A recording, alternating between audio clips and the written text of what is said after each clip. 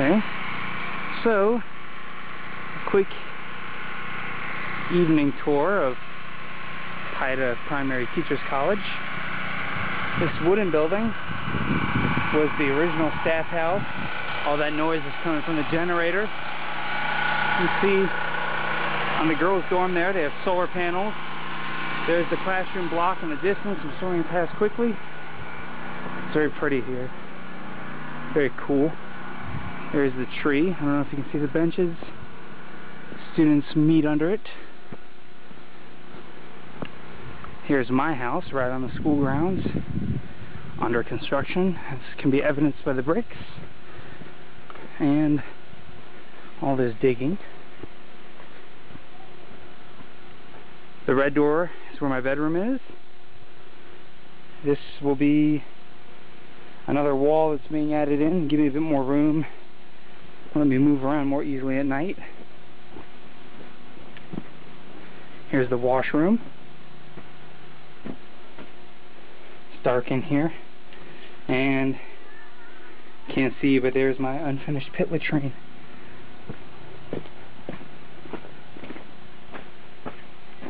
Mangoes on the ground. This will be where my bedroom is.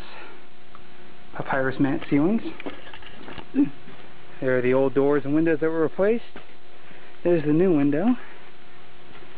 This big hole in the ground is where I'll put people that mess with me.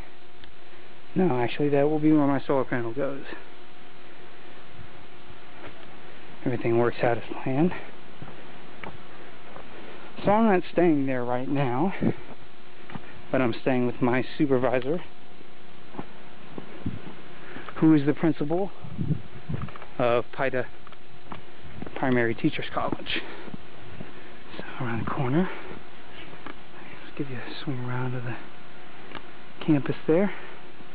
Boys' dorms are off in the distance that way, and I'll blind you with sunlight. There's some mysterious ruins, haven't figured out what those are yet. Down that way you can see the path to the borehole, which is a community water source, that little structure in the distance. That other one with the pipe sticking out is a latrine, staff latrine. I'm important, so I get my own latrine, all to myself.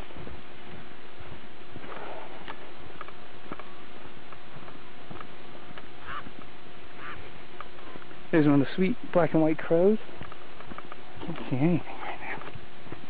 I think as soon as we get past this sun glare. There's the path to town up there. Maybe you'll see people traversing it. This is a hole in the ground next to a white anthill.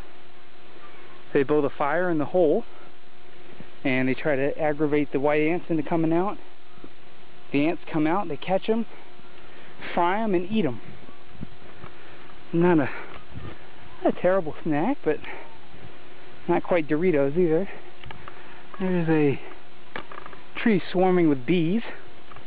Every now and then the bees will kind of spread out and encompass the whole area, make my morning difficult.